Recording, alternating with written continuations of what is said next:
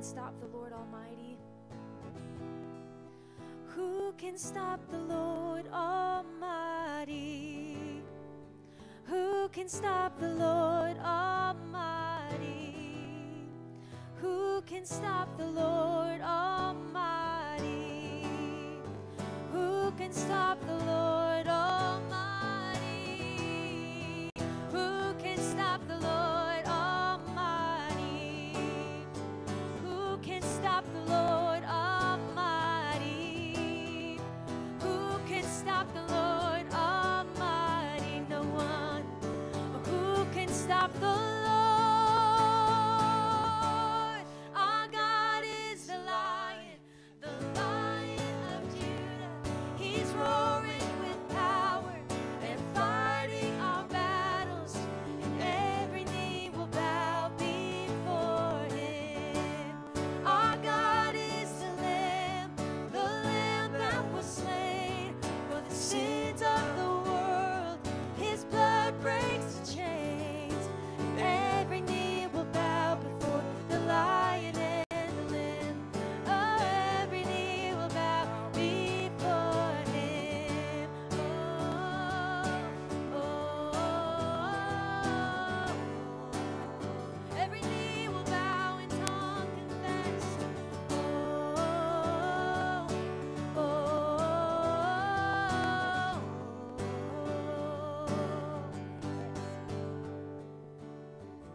Amen. Wanted to read for us a little bit of Psalms 46. I felt it was so fitting for the song we just sang together and the song we're about to sing together. Starting in verse 1, it says, God is our refuge and strength, always ready to help in times of trouble. So we will not fear when earthquakes come and the mountains crumble into the sea. Let the oceans roar and foam. Let the mountains tremble as the waters surge. And then verse 8, come see the glorious works of the Lord. See how he brings destruction upon the world. He causes wars to end throughout the earth. He breaks the bow and snaps the spear. He burns the shields with fire. Be still and know that I am God. I will be honored by every nation. I will be honored throughout the world. The Lord of heaven's armies is here among us. The God of Israel is our fortress. Let's continue to worship.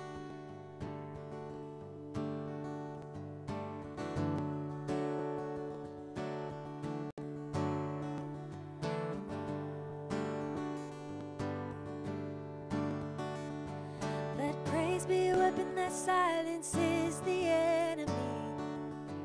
Let praise be a weapon that conquers all anxiety.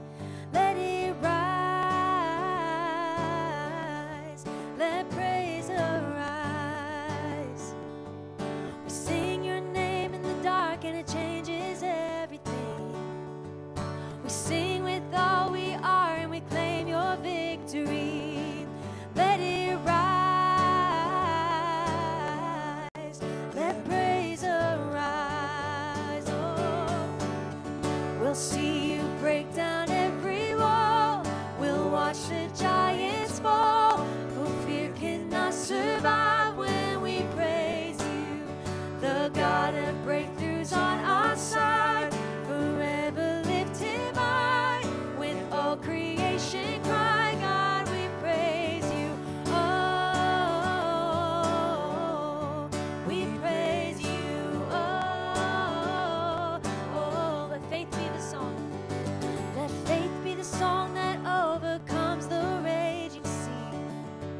Let faith be the song that calms the storm inside of me. Let it rise. Let faith arise. Oh, we'll see you break down every wall. We'll watch the giants fall. For fear cannot survive when we praise you. The God of breakthroughs on our side.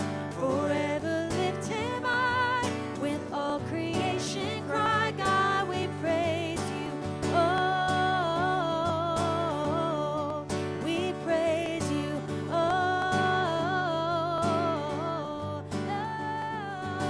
oh, oh.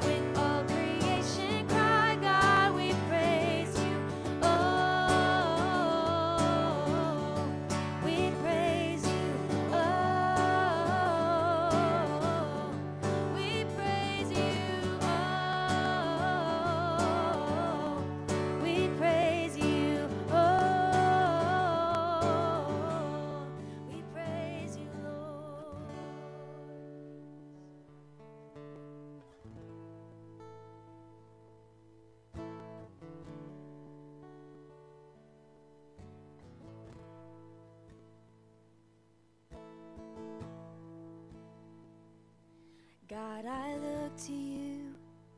I won't be overwhelmed. Give me vision to see things like you do. God, I look to you. You're where my help comes from. Give me wisdom. You know just what to do. Yeah. Let's sing. I love you, Lord. And I will love you, Lord, my strength. And I will love you, Lord, my shield. And I will love you, Lord, my rock. Forever all my days I will love you, God. Oh, we love you, Jesus. We look to you. God, I look to you. God, I look to you. I won't be overwhelmed. Give me vision to see things like you do. God, I look to you.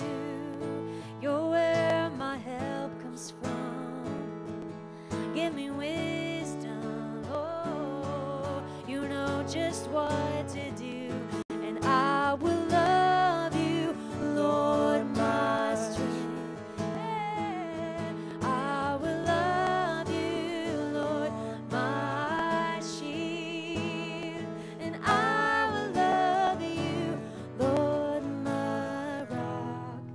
Forever all my days I will love you, God. I will love you, God. Hallelujah, our God reigns. Hallelujah, our God reigns. Hallelujah, our God reigns. Forever all my days. Hallelujah. Sing hallelujah. Hallelujah, our God reigns.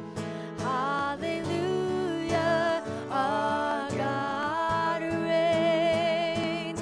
Hallelujah, our God reigns. Forever all my days. Hallelujah. We sing hallelujah. Hallelujah, our God. He reigns forever.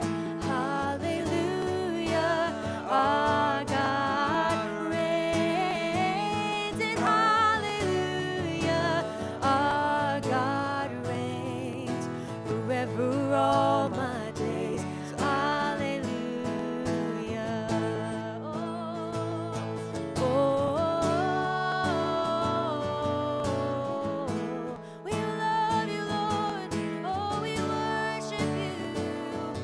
We sing your praise forever for all our days. Yes. Forever all my days. Hallelujah.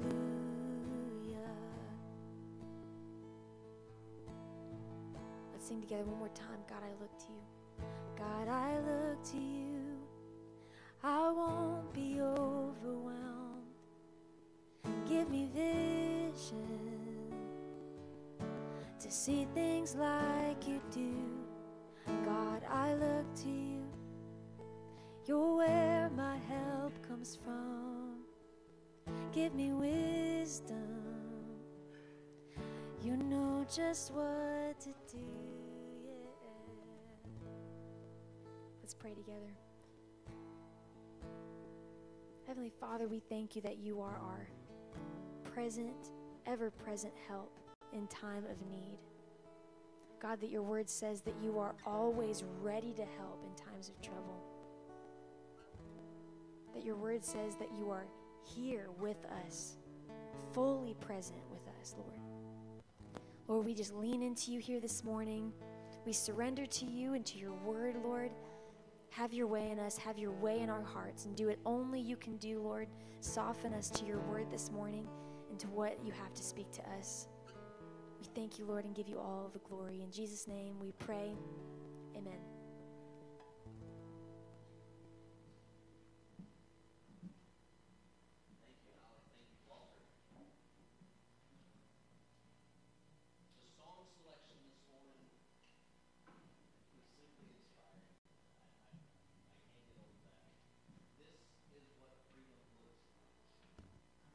Feels like.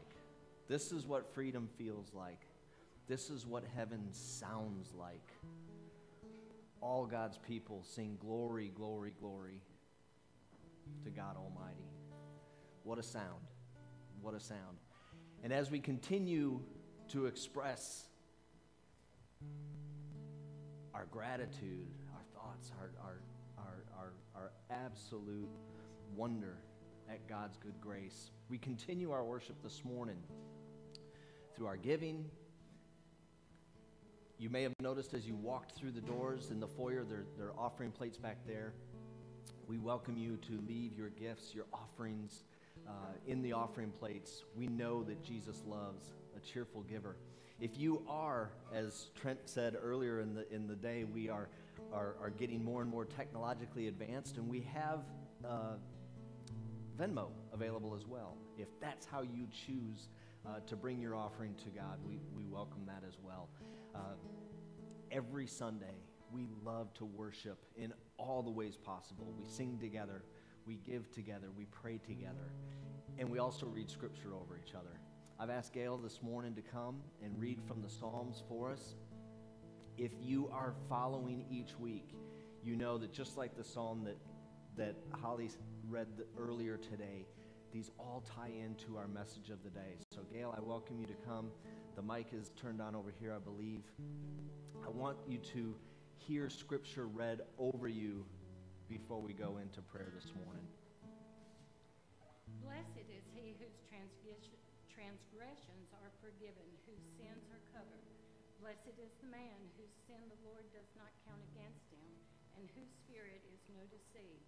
When I kept silent, my bones wasted away through my groaning all day long. For day and night your hand was heavy upon me. My strength was sapped as in the heat of summer. Then I acknowledged my sin to you and did not cover up my iniquity. I said, I will confess my transgressions to the Lord, and you forgave the guilt of my sin. Therefore, let everyone who is godly pray to you while you may be found. Surely when the mighty waters rise, they will not reach him. You are my hiding place. You will protect me from trouble and surround me with songs of deliverance. Thank you, Gail.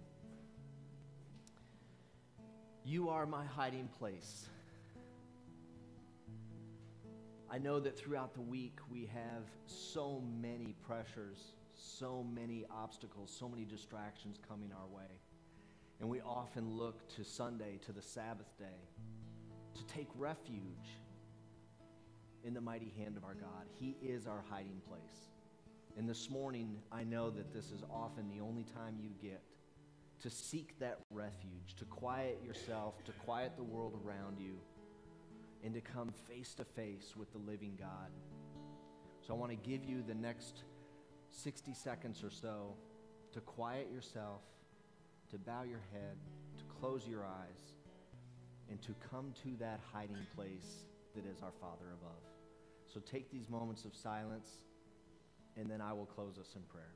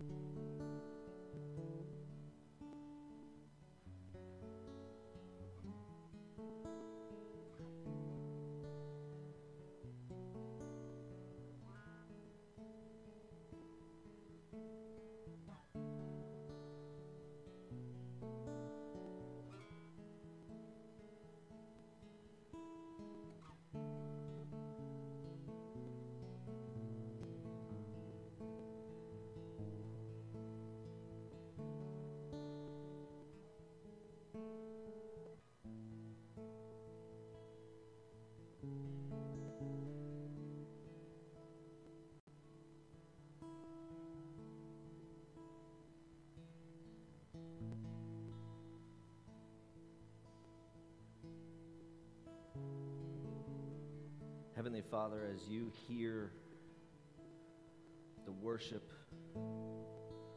the praise, the confessions of your people, I know that this is what heaven sounds like. When all of your people bend the knee, they confess you as Lord. That they bring their fears, their transgressions, and they lay them at your feet.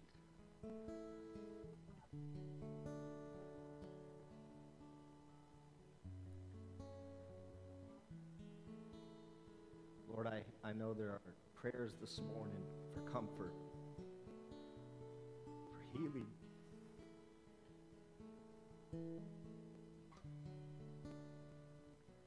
Brought to you with fear and with heavy heart.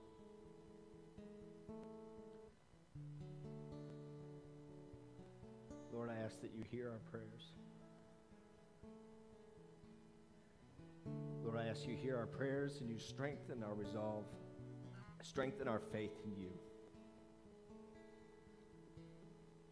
May we know your power. May we feel your love. May we feel the comfort of your hand of refuge around us. And Lord, as we look to your word this morning, I pray that you speak to each and every one of us. And if there be anything in me that stands in the way, Lord, please silence it, push it to the side. May your word be heard. May your will be done through us and for you. In Jesus' name, amen.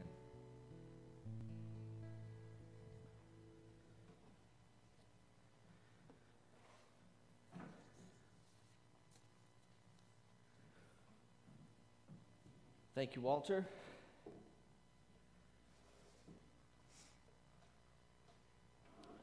What a day the Lord has made.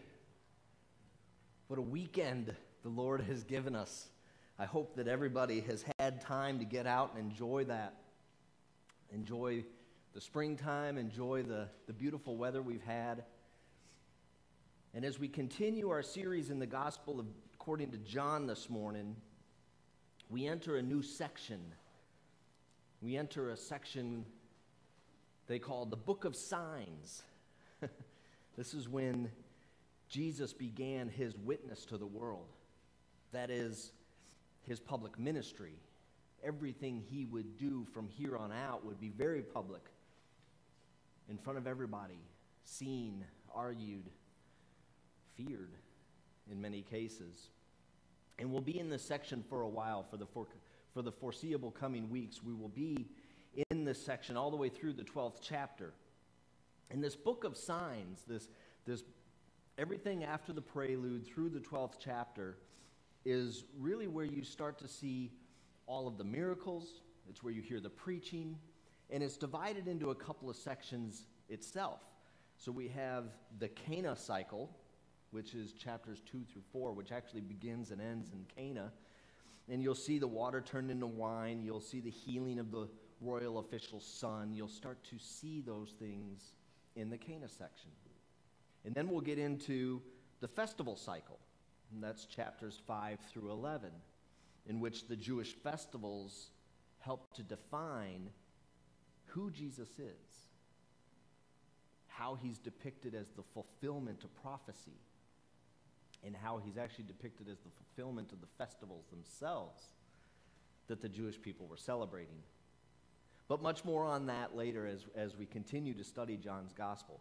Before we get too far ahead of ourselves, though, let's recall that John has just introduced Jesus in the prologue in a much different way than the writers of the synoptic gospels.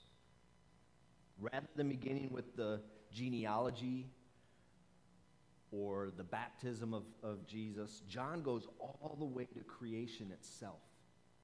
He knows the skepticism that he might face, but he explains there how Jesus is the creative Word of God.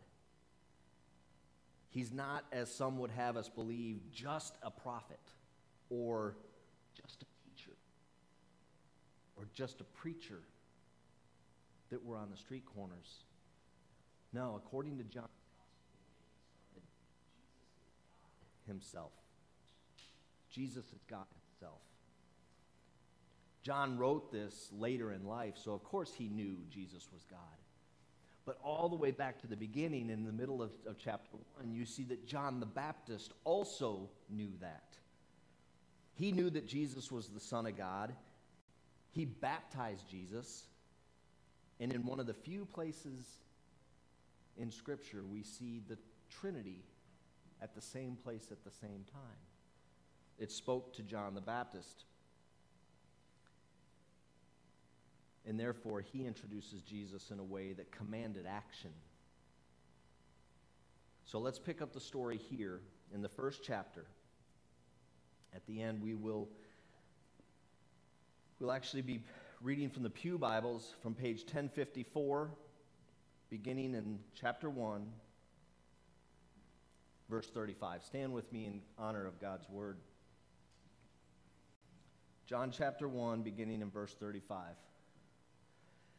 The next day, again, John was standing with two of his disciples, and he looked at Jesus as he walked by and said, "Behold, the Lamb of God." The two disciples heard him say this, and they followed Jesus. Jesus turned and saw them following and said to them, "What are you seeking?"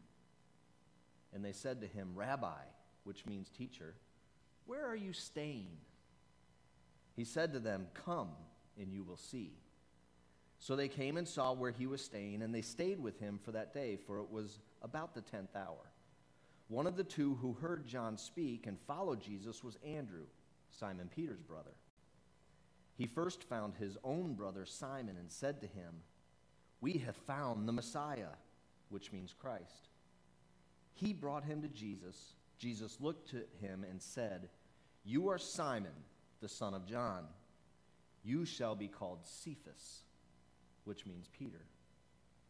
The next day, Jesus decided to go to Galilee. He found Philip and said to him, "Follow me." Now Philip was from Bethsaida, the city of Andrew and Peter.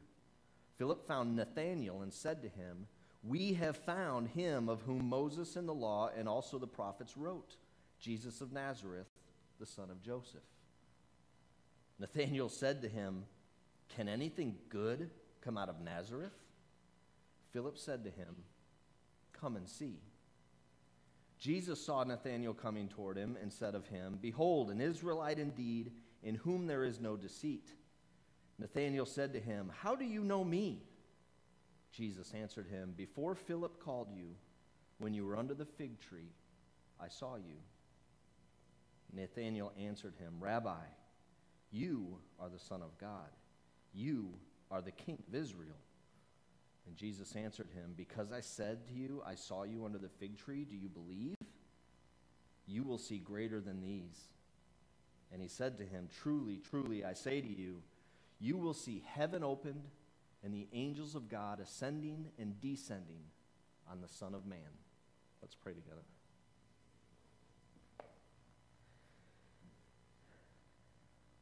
Heavenly Father, we see you, and we're forced into action. We're forced to make a decision. Like John the Baptist said so long ago, "Behold the Lamb of God." And we're forced with that moment now. May our decisions be your will, Lord. May we see, may we hear, and may we follow. In Jesus' name, amen.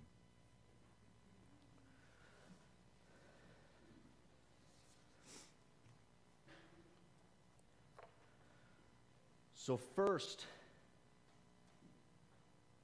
we see Jesus walking, just minding his own business, walking by. And John the Baptist makes a comment that had to come out of nowhere to those who would hear it as well. "Behold, the Lamb of God." When's the last time you heard somebody introduced like that? So like I said before, this is not the same introduction that the other Gospels gave to Christ. Jesus first appears to the disciples in John almost mysteriously. He's just a man walking by the side of the scene, so to speak. We're not introduced to his childhood. We're not introduced to his teaching. We're not introduced to the tempting or from the voice of heaven. John knows, we've already read that in Matthew, Mark, and Luke. In the other Gospels, John had taught, he had preached, Jesus had taught, he had preached, and he called people to them. But in this case, we don't see that yet. We see the firsthand account of John, who was standing listening to John the Baptist and got the introduction firsthand. It was a pointing finger. It was a turn of the attention. Look, behold, the Lamb of God. And it's in that moment that the call to action begins. The disciples, in fact, are the first ones here to take the initiative. So first, we see that the disciples take initiative. They answer a calling that exists in the introduction to Jesus Christ immediately.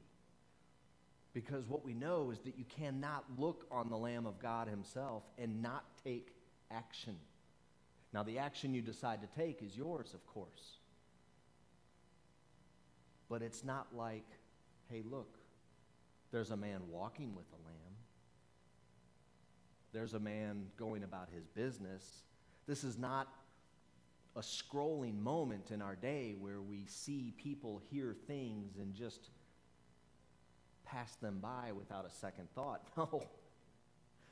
This is the Lamb of God, the Messiah, the one whom Moses in the law and also the prophets wrote, as John and Andrew would know so intimately in that moment what was just stated, what was just happening.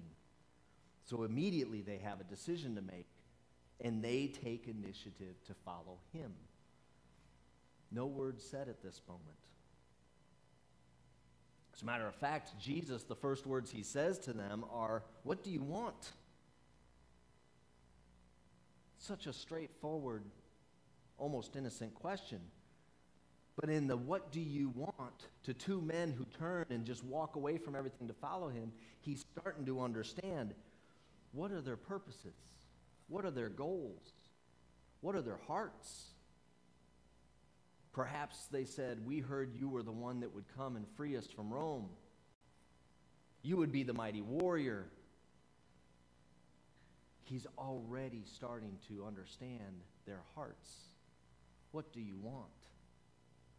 A simple yet amazing question.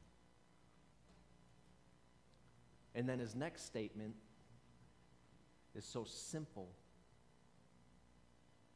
but again, it invites that action.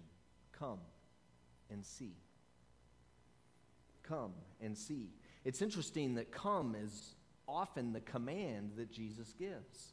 We hear come and see, here verse in 39. Later we'll hear come and drink.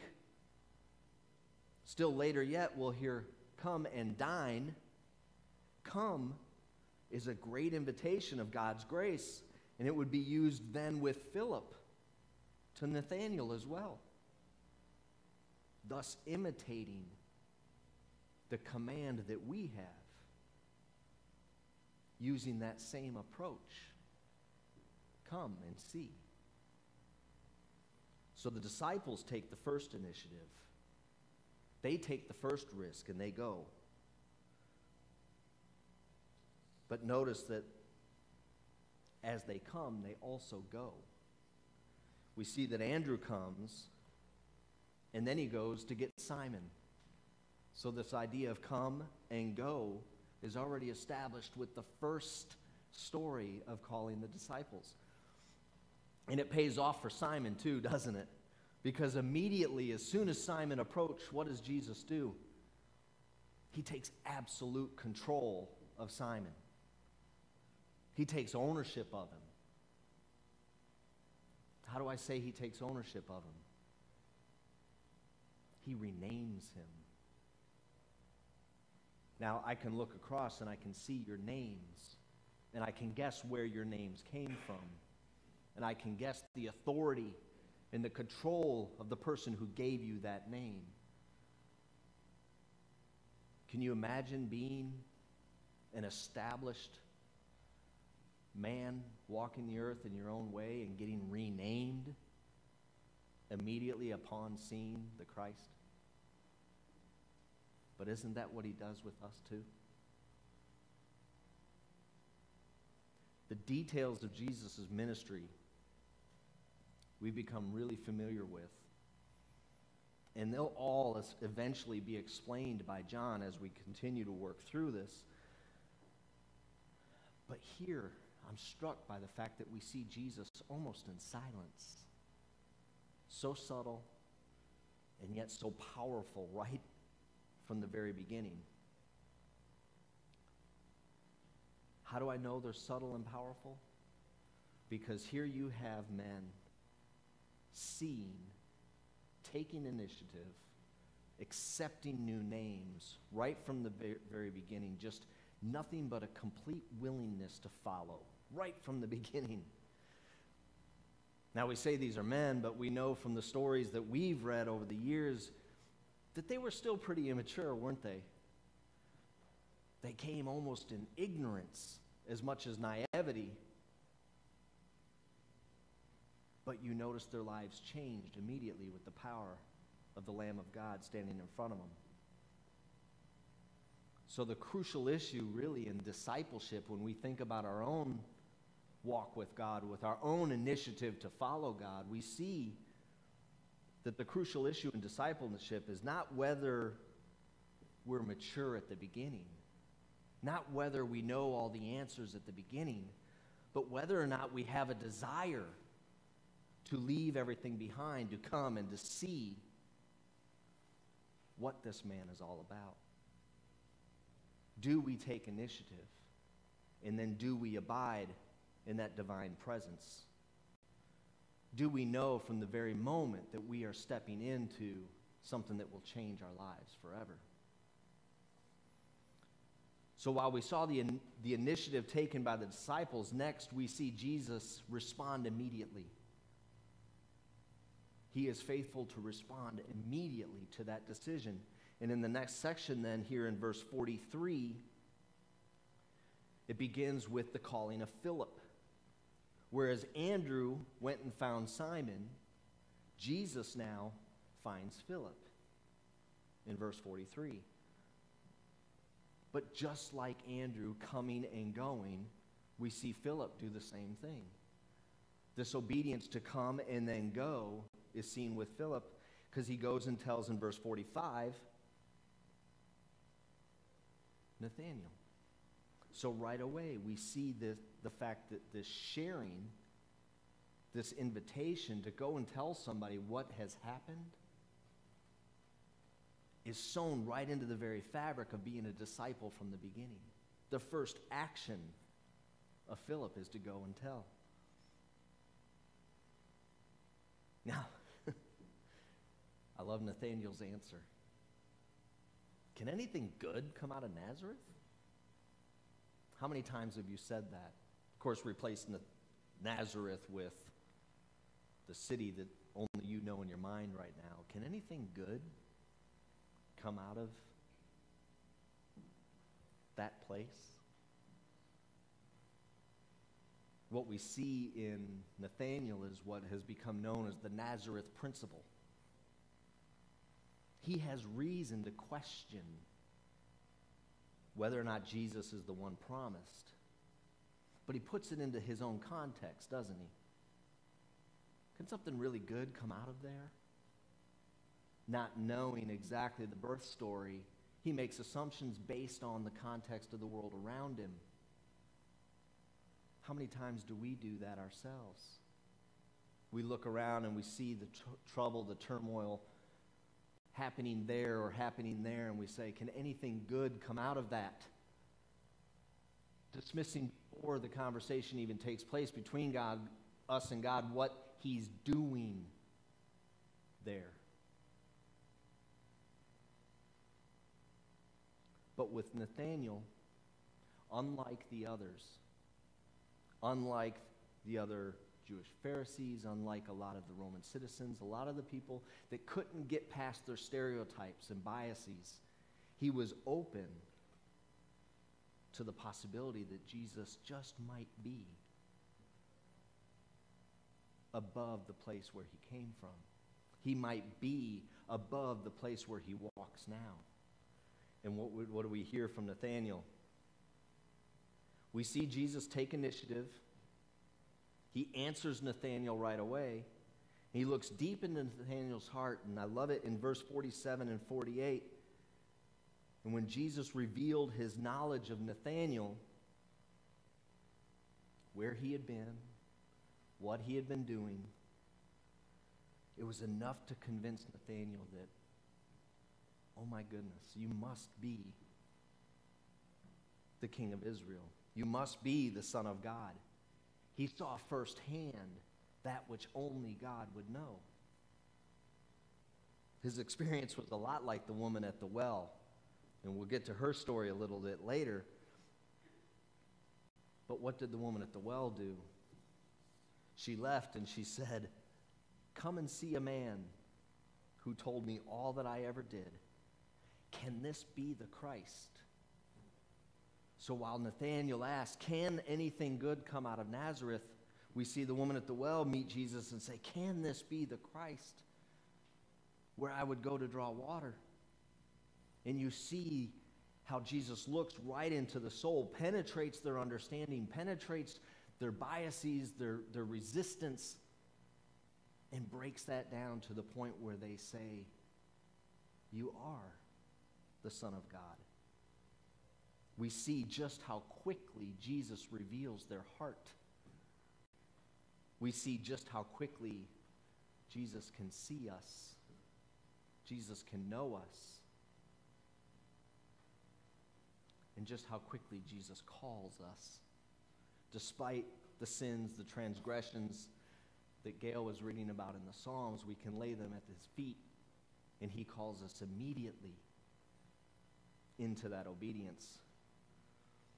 By the way, the revealing of the human heart is also something that should take place in ministry today. The local church today has the opportunity to see, to follow in obedience, and then to go. Look into the hearts of our friends and neighbors and say, "Come and see. Come and see the God of Israel. Come and see the Son of God. Come and see the man who knows all about me, knows all about you, and chooses to be in relationship with you anyway. Chooses to redeem you despite your past." Opponents will question, whereas Nathanael would wholeheartedly confess and accept, despite the biases of the context of the world around him. So while Jesus was introduced as one who comes on the scene, moves silently past the gathering men, and then shown as one who does amazing work with very few words, as he acknowledges, as he sees with authority those coming for him, he concludes this section then by making an amazing claim, by making a promise. We see in verse 151, he said to them, "Truly, truly, I say to you, you will see heaven opened, and the angels of God ascending and descending on the Son of Man." Now, who's Jesus speaking to here? Quite frankly, he's standing face to face with Nathanael, but he's saying you in the plural here. So this is intended for the rest of the disciples standing nearby as well. Jesus did this all the time. He would speak face to face with one, but to them all in what he wanted to communicate. The allusion is clearly here to Jacob's ladder. He knows that Nathanael and the disciples would know their scripture. They would know the story in Genesis, where it says Genesis 28:12, And he dreamed, and behold, there was a ladder set up on the earth, and the top of it reached to heaven. And behold, the angels of God were ascending and descending on it. Jesus knows, talking to Nathanael, that in his promise, Nathanael would immediately see the reference to Jacob's ladder. He would see the reference to the ladder, but he would see the Son of God standing in front of him. This is the fulfillment of Scripture.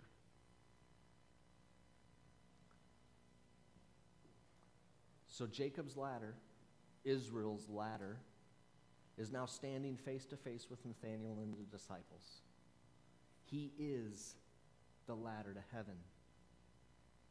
He is the King of Israel.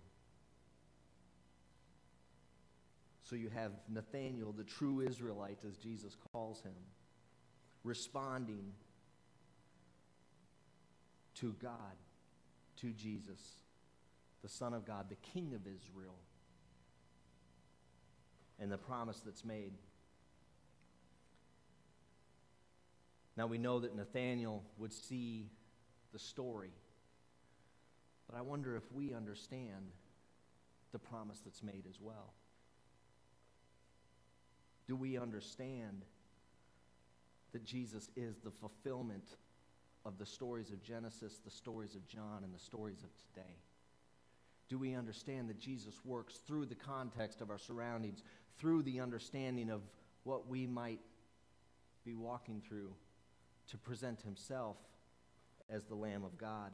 Do we understand that heaven has indeed opened, and we have no need to ascend because God has come to us?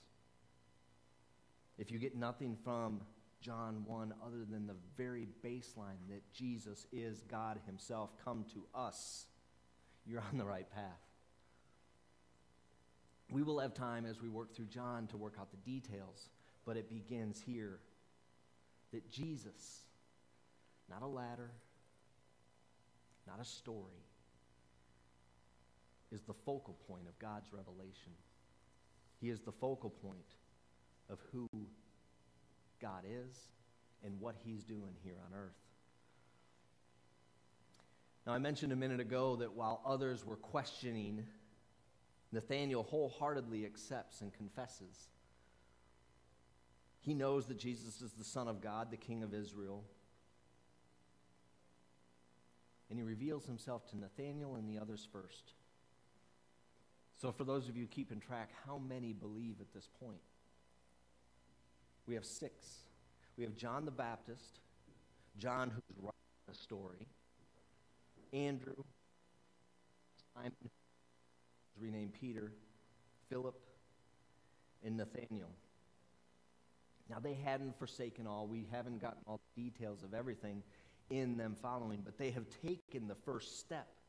They've taken that first experience of his power and they've made a decision. They've come face to face with the Lamb of God. And they know now that in the years that lie ahead, they will be following their teacher, their rabbi, their God. And in doing so, they will grow in their faith. They will learn more about this man who comes from Nazareth. They will understand that Jesus is God in the flesh. And one day they understand that they will take his place as those disciples to go and tell, to ask others to come and see, to understand that just like Jacob's ladder, God has come to us.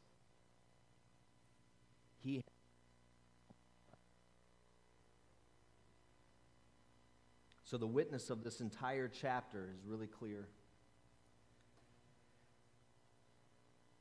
Jesus has come. So this is where you come in.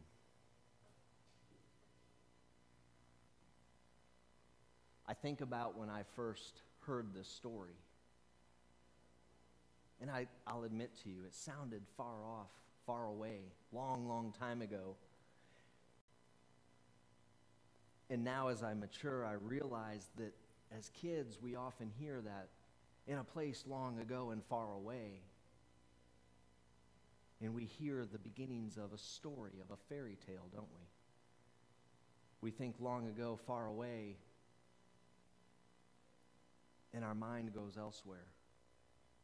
But when I stand here this morning and I repeat the words of John the Baptist, and I say, "Behold, the Lamb of God," Jesus has come to you now. This isn't long ago. This isn't far away. This is here and now. And the question comes to you. Can anything good come out of Nazareth? Can anything good take away the pain of our world? Can anything good cure that which ails us? Come and see. Come and see the man who knows all about us and redeems us anyway. Let's pray together.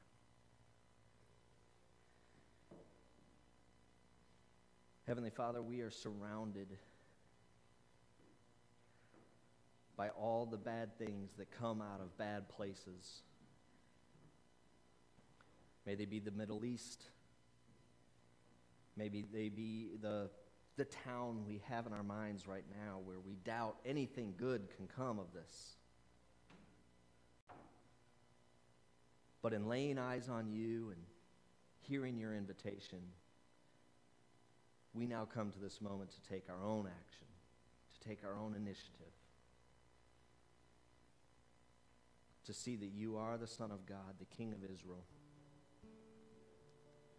And the Israel that we are as the Church of God is under your divine providence, is under your divine hand. So, Lord, I pray that if anybody here has heard that invitation for the first time to come and see, that you'll remove the cloud from their eyes, that you'll remove the stuffing from their ears, and they will hear that you have come.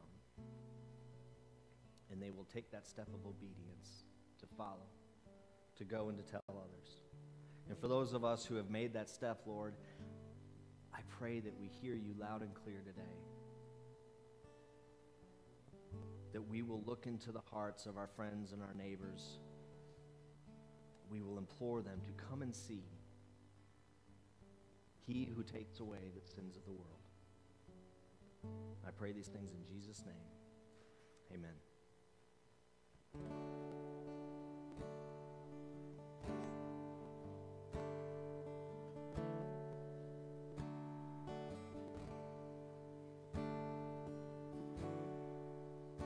Are you hurting and broken within? Overwhelmed by the weight of your sin? Jesus is calling. Have you come to the end of yourself? Do you thirst for a drink from the well? Jesus is calling.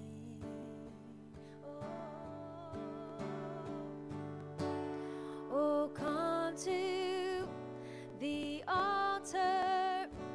The Father's arms are open wide. Forgiveness was bought with the precious blood of Jesus Christ.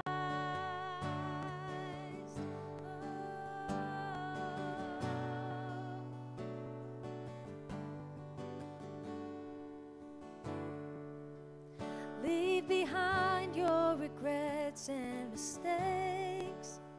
Come today, there's no reason to wait. Jesus is calling.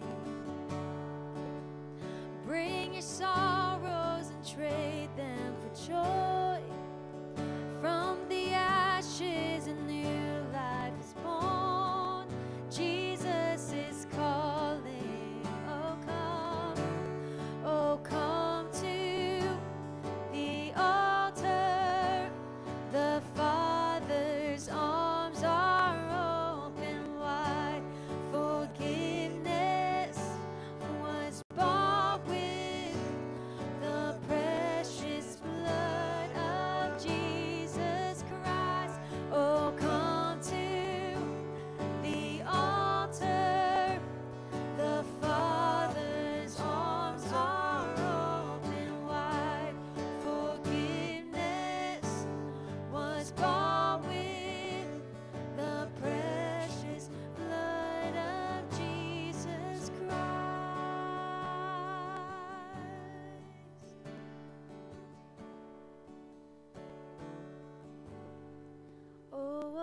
Savior. Isn't He wonderful? Sing hallelujah. Christ is risen. Bow down before Him, for He is Lord of all. Sing hallelujah. Christ is risen.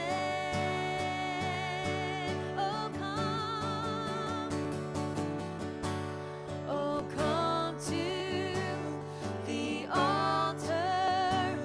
The Father's arms are open wide.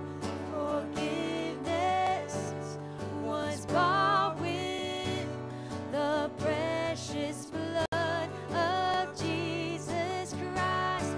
Oh, come to the altar. The Father's arms are open wide. Forgiveness was bought with the precious blood of Jesus Christ. Thank you, Jesus, for your blood.